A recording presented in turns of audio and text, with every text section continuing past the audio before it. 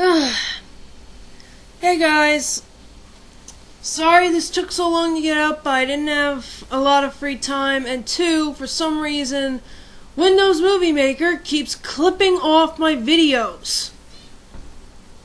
But anyway, old and new viewers, welcome to my very first movie review, Baron Omasuri and the Secret Island. Now, there are a few things about this movie that are different from the anime and the manga we're used to. One, the animation's different, and two, the feeling of the movie is different. But you only feel that a little further in.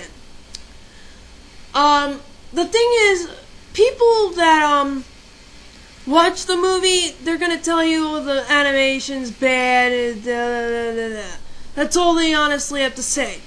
That's what I went through anyway. The only thing people had to say about it is that the animation sucked. Like, that's the only thing that makes a good movie. Same way how some people seem to think graphics make a good video game. Which isn't true.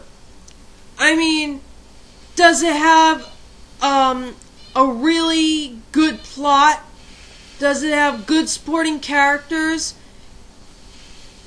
If it's a part of a series or related to a television show or cartoon, does it do that show or series justice? That's what you have to look for, in my opinion.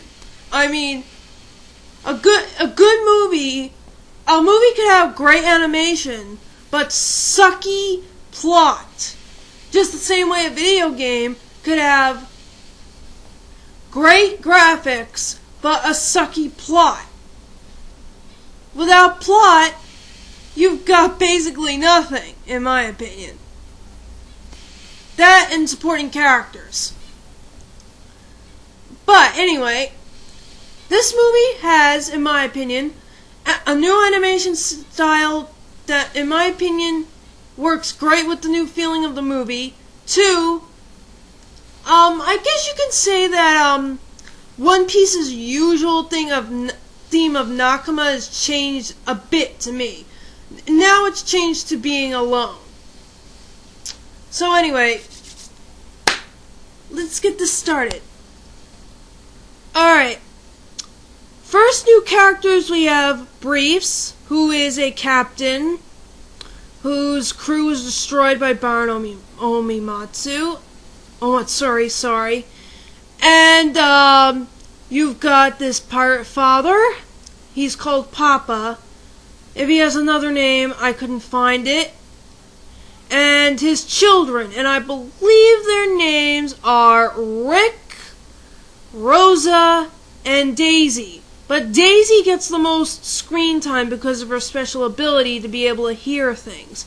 And that becomes very, very useful later on in the story. Woo! So yeah, good characters.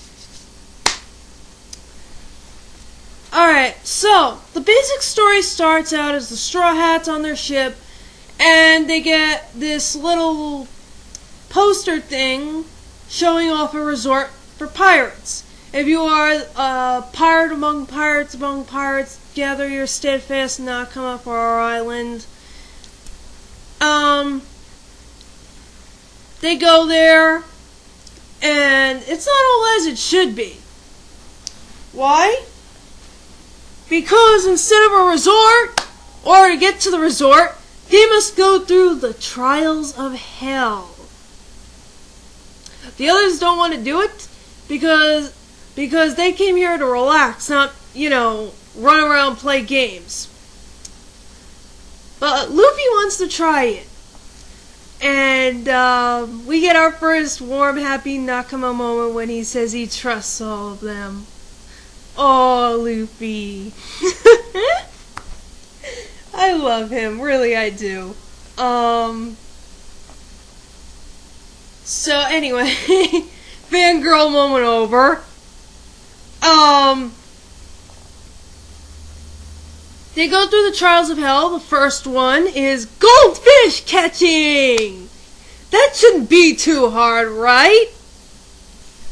Oh my god, look at the size of that goldfish.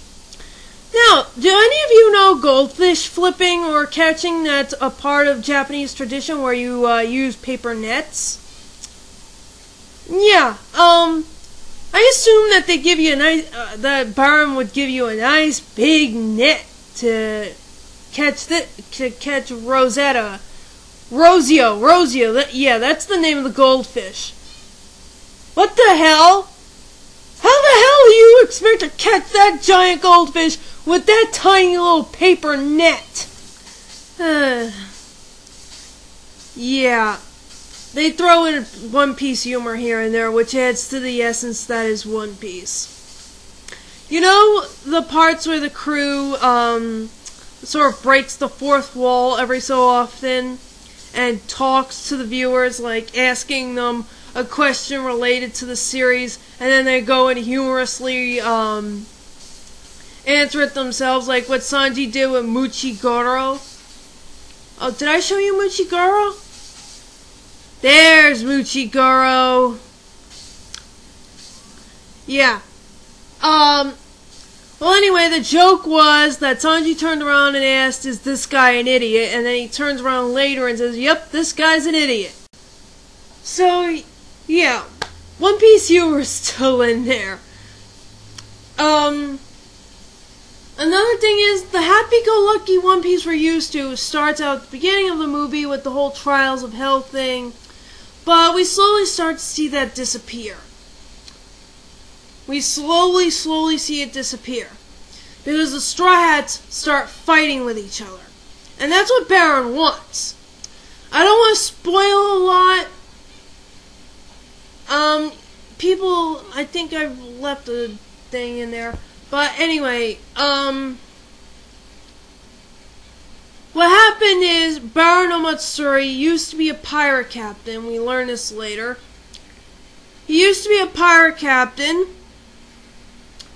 And while they were passing the island, which is now Omasuri Island, their ship got caught in a storm, and the entire crew, except for the captain, Baron Omasuri, is killed. Everyone on the crew except Captain Omasuri is killed. And he becomes distraught, upset, and basically now what he wants to do is put crews through that same agonizing pain. Which is what he did with Briefs. He killed off Briefs' family with the help of Lily Incarnation and gave him a choice of whether to continue on living in the pain of losing his Nakama or to just allow Baron to kill him himself.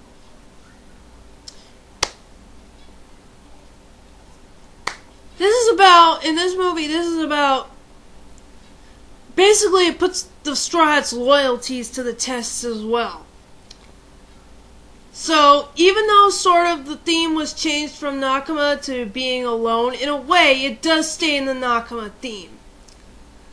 Because we see how much, well, we already know how much Luffy cares for his crew. But we get to see this full-blown, as in what would happen if Luffy did, for a moment, lose his crew. And we see the effect that it has on him. And in that scene, most people who have viewed the movie say that was the moment where they got the most depressed. Basically what Baron does is he keeps pinning Luffy to this rock with arrows. That's the name of his old crew, the Red Arrow Pirates. He keeps pinning Luffy to the rock, stating that each arrow is the pain of each of the crew members he's losing. Personally, I think an arrow stuck into his hand doesn't even amount to the amount of pain that Luffy would go through if he lost a crew member, let alone all of them. Now, as Baron's doing this, Lily Incarnation slowly absorbs them into there. And to this point, we think they're dead. But, point is, are they really dead? Stay tuned for part number 2.